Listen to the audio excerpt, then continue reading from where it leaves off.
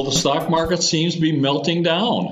We're seeing trouble everywhere. We've been talking about turmoil overseas. Look at France. My goodness, Paris was burning.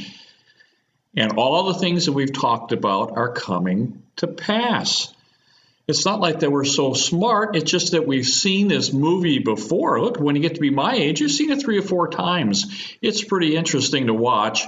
But now my clients are protected, and I hope to goodness yours are too, because we are not worried about this at all. We're sleeping well at night through all this, and we're actually starting to get excited because I expect to see a waterfall event in the real estate business, and we're going to buy. Huge difference between being an amateur and being a professional.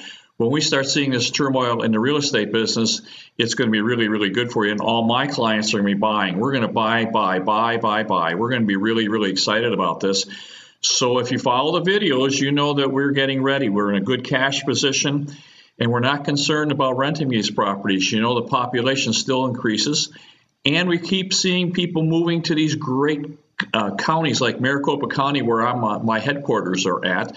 We just have population 222 people a day move here. They all need a place to live. And if they don't buy, they're going to rent. And you know what? That's what we do. We rent properties, and we're going to make a lot of money.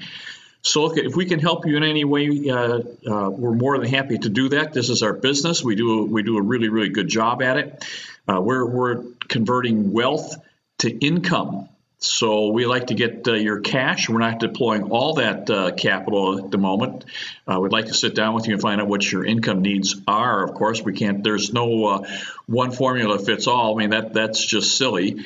But we do want to talk to you about maybe converting some of your capital into income, because we get to be my age. We're more concerned about how much we get to spend than what we're making on our capital. But we also don't want to squander our capital, because we want to make sure that we're 90 years old and we're still alive and having fun.